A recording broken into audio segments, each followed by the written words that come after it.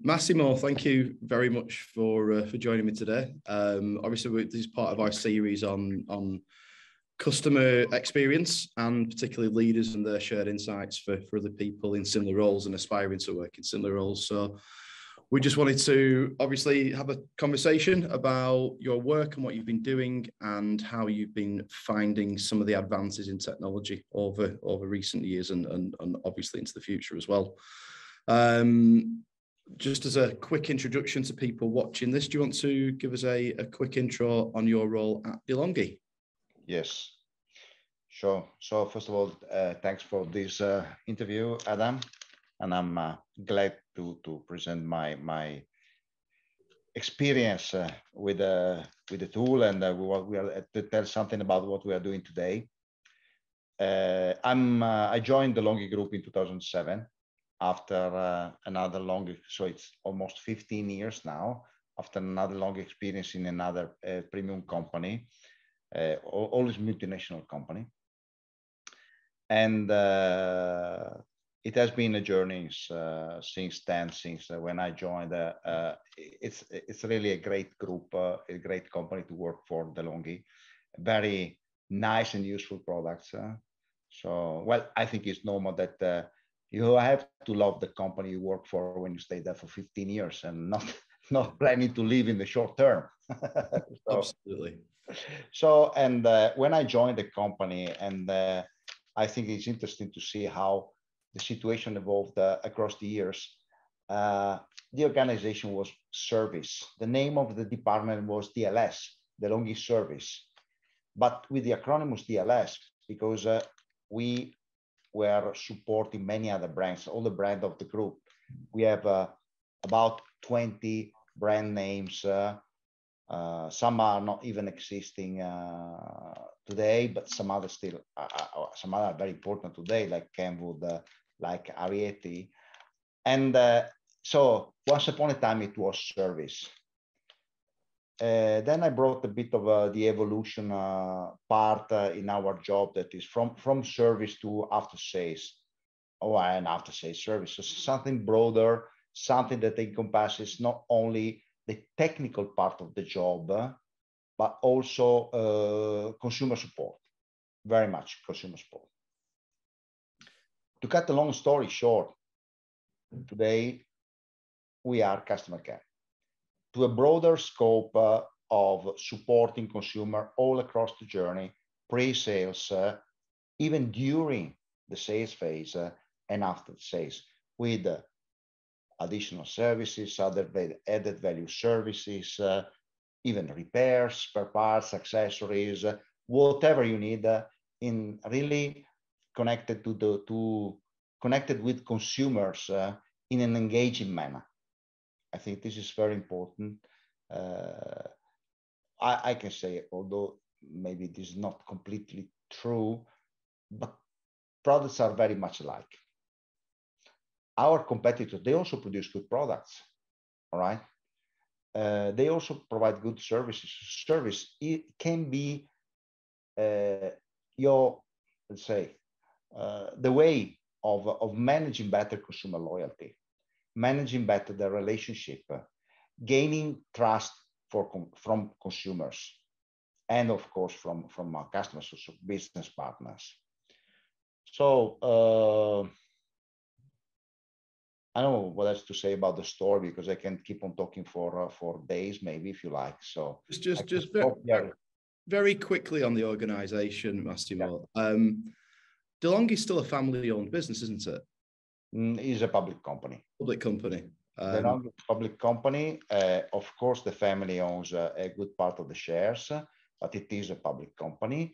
The family influence is important, but we have a CEO who is not a member of the family, Mr. Massimo Garavaglia. Massimo Garavaglia comes from Barry Callebaut, which is in the food industry, business, chocolate.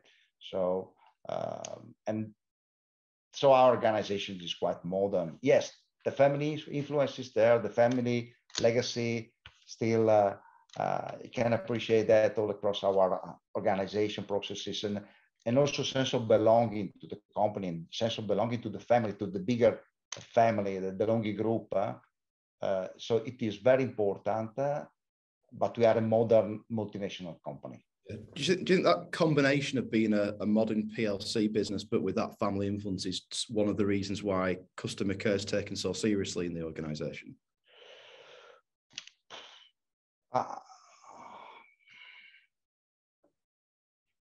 Well, customer care is taken so seriously because it's an important competitive factor. It can be good customer care, good customer care service is actually a competitive advantage that you sum up with the product innovation, with your excellence in distribution, excellence in execution. So you need the right people, the right processes, the right product, or the right mix of everything. All right. But in the very last mile, on the very last meter, you need to interact with consumer in the proper manner, also in the operational phase. So let's say marketing, for instance, the marketing community uses its creativity to attract consumers. So develops dreams, concept, or even important things anyway. What I want to say is that when it comes to the but what if question the consumer asks in relation to maybe a marketing message, we must provide to consumers the factual answer. You know, that is more about the relation, and it's about trust. It's about building this relationship with consumers. Yeah, I think that takes me nicely to my first proper question, which is about the organization's take on data and particularly advanced technologies in the digital world. So those tools that exist to facilitate a lot of what you were talking about. So what is DeLonghi's take on the use of advanced technologies like artificial intelligence?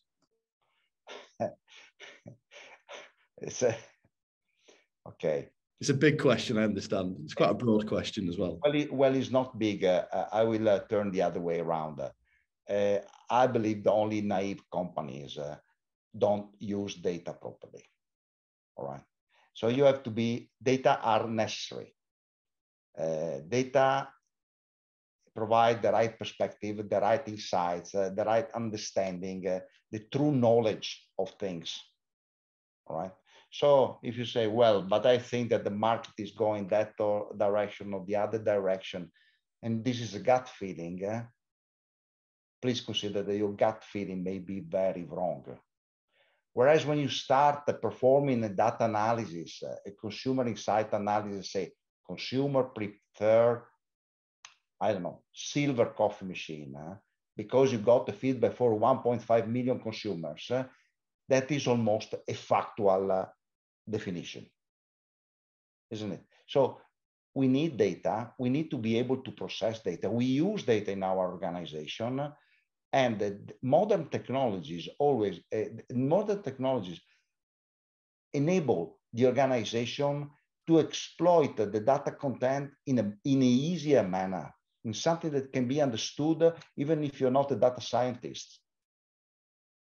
Absolutely. So we do need data. We do use data. We started our digital journey long ago, and the digital journey, the terrific part of this digital journey, that you discover new and exciting things every day. The worrying part of this journey is that you say, wow, but there is so much. So I mean, you need to sort out what you want to address first. And that is why you need some order, some discipline, something simple. Okay, eventually we are discussing also about the tool. One of the reasons why we choose Wonderflow is because it enables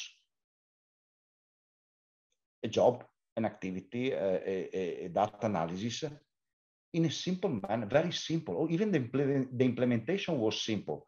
And when it comes into AI system implementation, they are not simple at all, to be honest.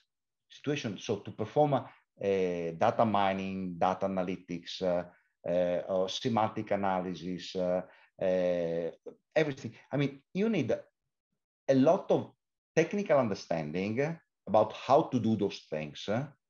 You need also IoT infrastructure, an environment, data lake, data organizer. So it's actually it's not simple. So getting something simple is like a miracle to us. It's beautiful. It really isn't. And I think for decades now, companies have used structured data, so numbers essentially, to do data analysis on. And I guess you're trailblazers for using unstructured data, so language of customer, and particularly the voice of customer, and being able to do that kind of analysis. Yeah. What was the driver or the event that really made you want to dive into that information and really understand at a very granular basis what your customers were saying? Yeah. Okay. We started from a very simple, let's say, idea, a very simple concept. We wanted to improve our web service. So it was a basic requirement. Okay.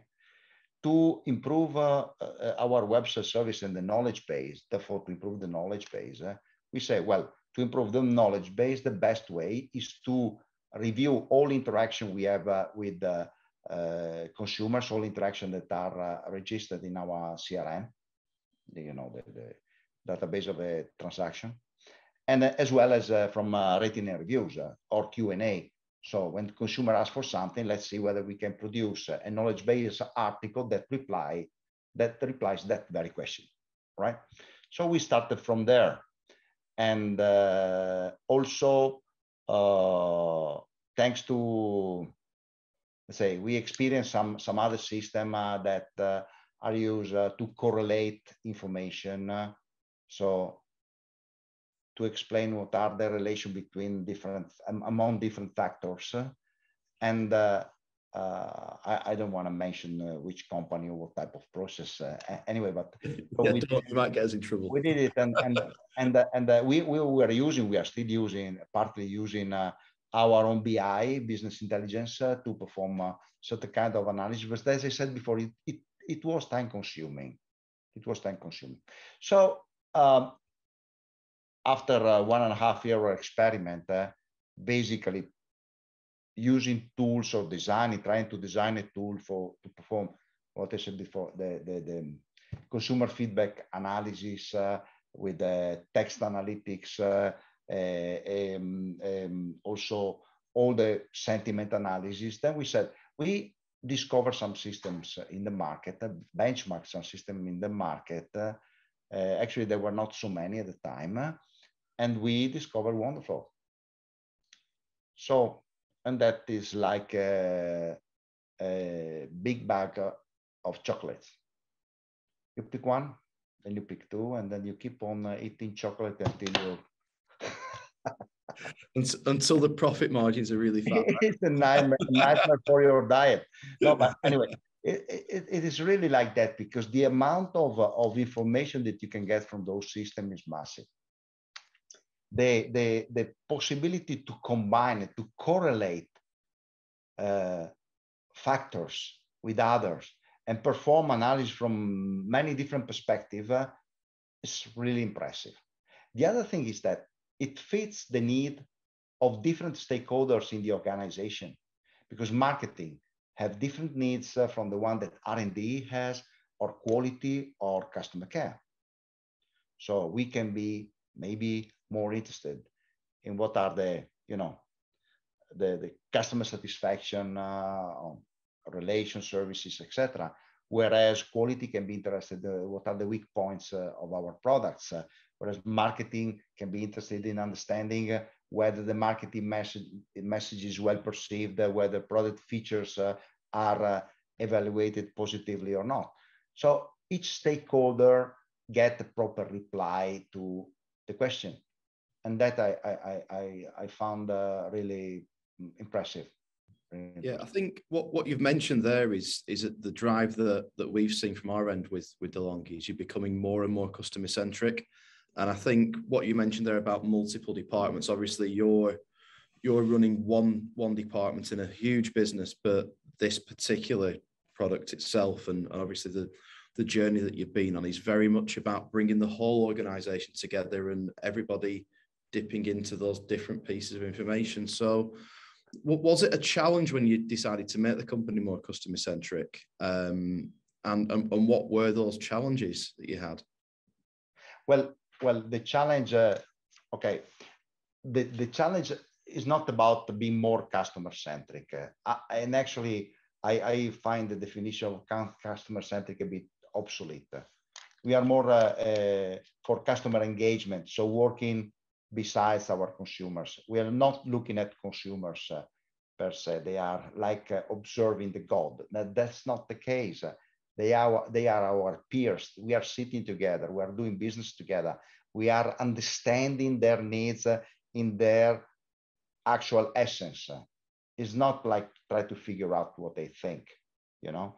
So, and the challenge is to disrupt all the well-established processes that are present in the companies and reshape the way of work, reshape the organization in order to be actually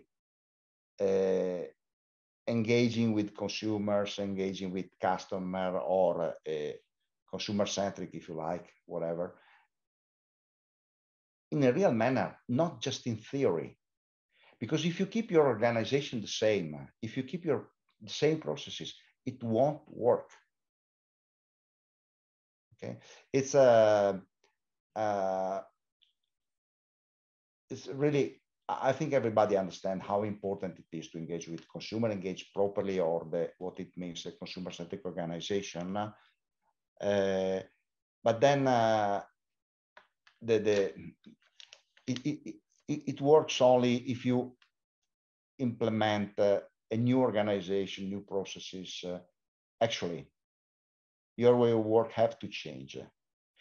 You cannot maintain the same, for instance, MPD process, new product development process, if you are not sure that you consider your customers' input at the very beginning of this process.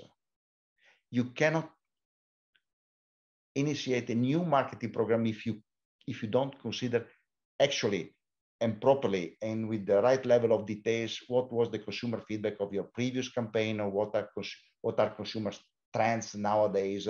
So it's the difference is let's say, and I'm not speaking for the DeLonghi Group now. I'm saying many companies. There are many good companies out there, many good companies with plenty of professional that we can say as a group of people say, we know how to do the work, but we need to learn the new way of doing the work. Okay, and this is a transformation. It takes time. It really requires a change of mindset. Yeah. How would you say your working style's changed over the years? Well, I mean, I love to change all the time, consistently, because, and this is also one thing that I ask to everybody I interview for when offering a job. You know, say, don't think that when you do something, when you're trained or have the experience of doing something for a long period of time, don't think that it is the best way to do. There's always a best way to do things. Every day there is innovation. There are smart people thinking about smart solution, innovative solution that are a breakthrough in a way of work or in the industry or in the products. So it's really important, let me say, to some extent, to be humble.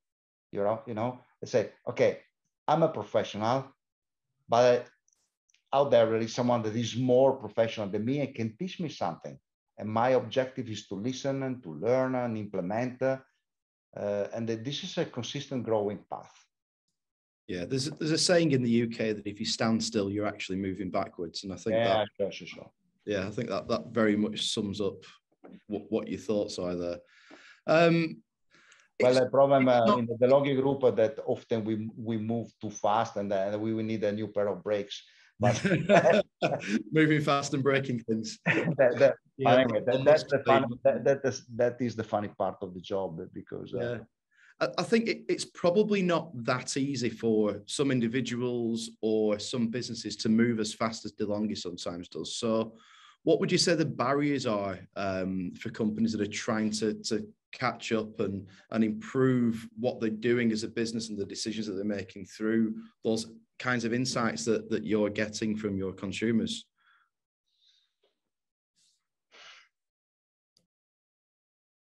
There are so many. I mean, because I know maybe it sounds too simplistic, but you can say that it changes everything. There are so much. Well, consumer insights are consistently a source of inspiration. And what I love about those kind of tools is that you can spot weak signals, especially weak signals, because the big trend is you can identify the big trend rather easily and from many different sources. But when it comes to weak signals, and those weak signals can be the innovation that you're looking for, it can be the point that you didn't consider when you develop a new product, when you develop a new process. So I believe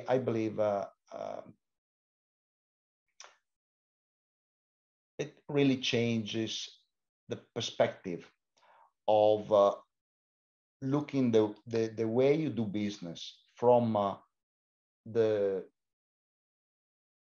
organization that know how to do something to the organization that knows that very something, but first listen to the market, to consumers, and say, hey guys, let's do something together, something new, something beautiful, something exciting. Let's do it together. I guess you guys have had a few eureka moments over the years, haven't you, when you've been listening to the customers? Is there, I think there was something the last time we met that you mentioned about one of the coffee machines that you make and noise and that kind of thing and the importance of that. What, I mean, you could use that one or another one, but what would you say there's a particularly big eureka moments that you've had in the last couple of years that perhaps wouldn't have been noticed without listening to that consumer feedback? Well, this relates with what I said before. We discovered things we were not I mean, that we perceived that there was something to be addressed, but the eureka was really to see so explicitly, vivid, say, hey, this is the point we have to address. It's so clear. Well, I thought it was that, but I didn't have the evidence. Now I have a crystal clear evidence. Let's go for that. And as I said, that weak signals were eureka moments, which is, oh, I find you.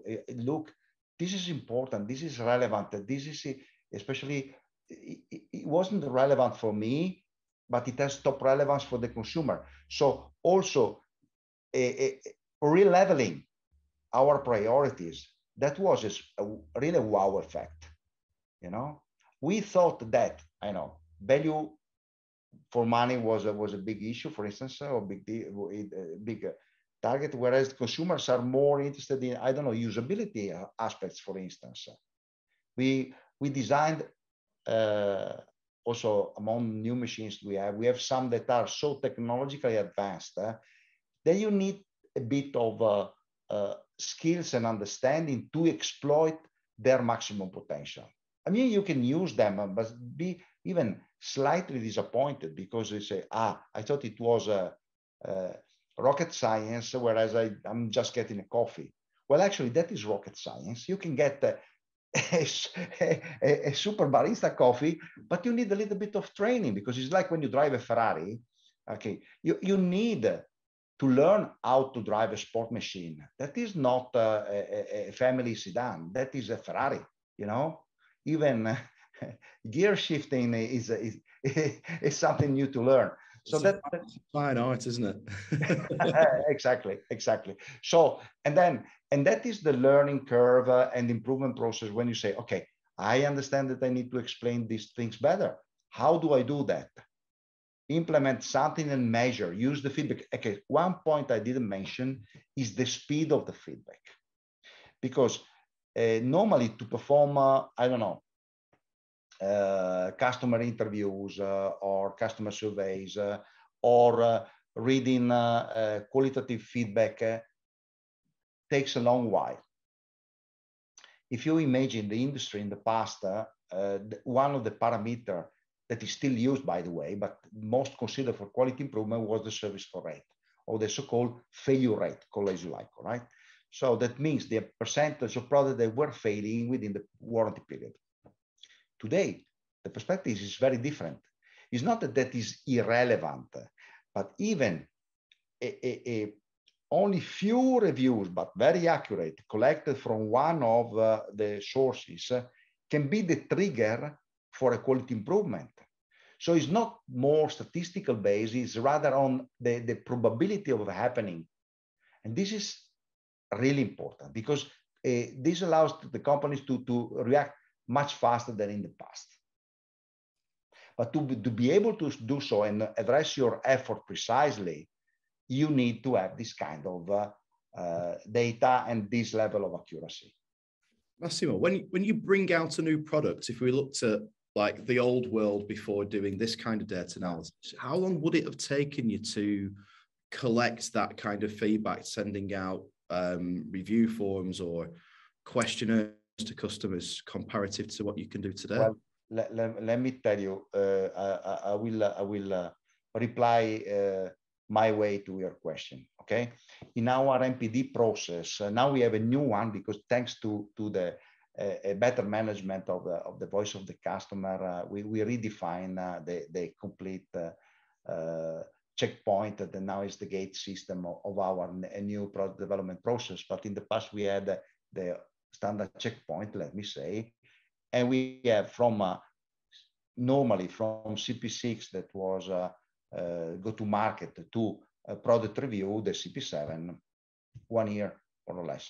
So lately we perform well, what we called in company jargon CP 6.5 because we performed that. we were not waiting 1 year to get the feedback. When we launched new products, but I remember recently kitchen machine, coffee machine, important product, connected product. We started to review the data days after the launch. Wow.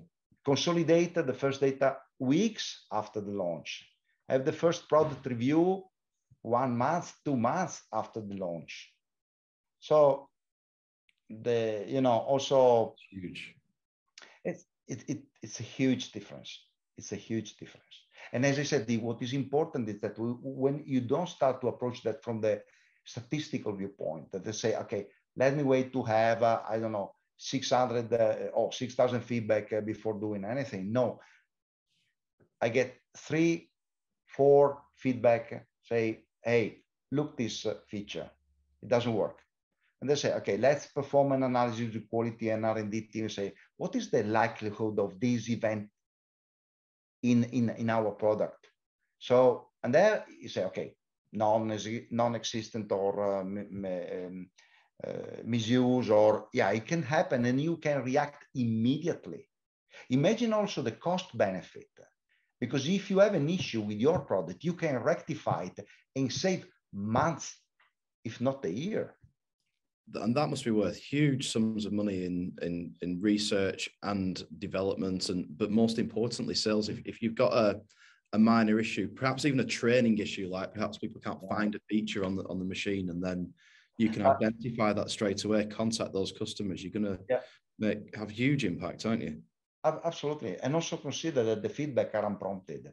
So because the consumer voluntarily leave their reviews on the websites. So that is, in my opinion, is maybe, well, the other thing is that you need to understand how to read the reviews. Okay. It's not a transparent. Not that simple, is it? Anyway, what you get, scratching something from the surface. Anyway, it's a good feedback anyway.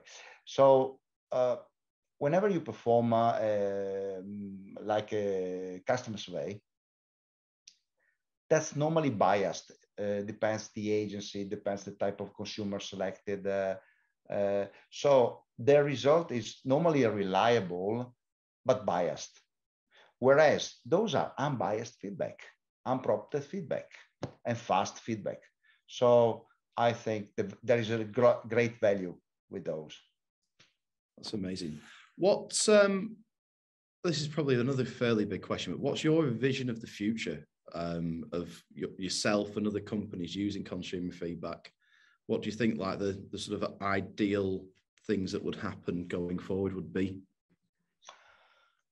Well, there's a bit of discomfort in my reply because we are not graduated now. We are really almost toddlers of the digital world, you know, and a lot of people speak about AI.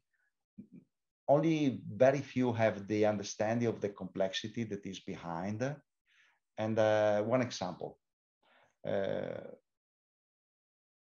companies do a lot of saying about artificial intelligence and chatbot. Then I can list among my friends a large group of them who have a miserable experience with the chatbots. All right, that means that the chatbot system maybe is backed up by a very poor AI feature. We are learning how to develop those. We are implementing as a community, in our business community, the infrastructure, because you need a certain level of databases, the IT infrastructure, data orchestrator, data lakes. So those kind of things, I mean, a lot of people give them for granted. They do exist in many, maybe in financial area, they are more present than in the business we are in, like the small domestic appliances. But the infrastructure is complex. Okay. Now, also, if you consider the transitions, recently, the retailer scenario has changed. It's not only about going more companies going online, but everything that goes along with that is the direct sales means direct contact with consumers, or a different way of dealing with consumers that have a relation with a retailer. So you need to redesign this spider net. All these connected lines and dynamics have changed, and therefore analyzing the feedback is very important, because whenever something is so complex, you need a powerful tool to simplify the everything, to get the few actionable feedback to address and implement actions accordingly, improvement actions accordingly. Otherwise, you can get lost in digesting information, try to process, speculating over ideas, and those are not leading to maybe to the right choice. So I'm saying that's why I'm saying the question you asked me before about the approach to big data and everything. Well, if you don't have a strategy, if you are not already in big data processing, I mean, you better hurry up. Yeah, and I think there's probably lots of companies out there that are a little bit behind with that. And I think, like you say, we are very much at the early stages of artificial intelligence, and I think we're doing the basics. I think a lot of us are doing the basics well. But like you say, understanding that information is really key to this, and being able to train models and that kind of thing. So you're absolutely right. I think there's still a lot more to be done, and I think when you can make sense of all this, it does drive decisions like at another level. But yeah, there's probably a lot of companies that still have some catching up to do. But fortunately for DeLonghi, you guys are kind of ahead of the curve currently. Well, I hope so. And well, for instance, we were, I don't know if the first, but among the first, certainly with the tool to combine rating and reviews, also with CRM information. Yeah, joining those data sets together has been incredibly powerful for you guys, hasn't it? So bringing together that siloed information from marketing, customer reviews, customer contact center, and looking at that holistically across the whole business, and then getting feedback from perhaps product reviews that go into the other parts of the business, and then pulling information from your customer service center that perhaps even goes into marketing is quite new in itself, isn't it? Yeah. Well, yeah. I'm amazed by the amount of information, by the quality of the information, by the ability to perform also comparisons of our products, competitor products. It's actually we do the same that the consumers do when they want to buy something. You know, they start comparing, etc. So, but then when you imagine that we have a product portfolio with maybe 4,500 live SKUs, start sorting out. You need a bit of help to do that, don't you? Definitely, yeah, absolutely. Or a huge team of people. So yeah, it's either an AI system or about 8,000 people in a call center somewhere. Massimo, sorry, go on. No, I want to say, because you just said a very important thing about the people. You can use less resources. You will use less resources, but you need some dedicated resources. Maybe also with a different education than the standard one. So people using this kind of thing, they need to understand data. They need to understand statistics. They need to understand also, I don't know, semantic, natural language processing. So it's it's actually still relatively new in our industry, at least. Yeah. Massimo, thank you so much. As ever, you've been incredibly insightful. I'm sure people watching this will have found that incredibly interesting. You are absolutely a trailblazer in this area of artificial intelligence from a practical application point of view. I think we're lucky to have you as a customer as well. But thank you very, very much for your time today. Yeah, very welcome. Very welcome. And I look forward for a long-lasting and fruitful cooperation with Wonderflow. So, yeah, we do too. Thank you so much. Thank you.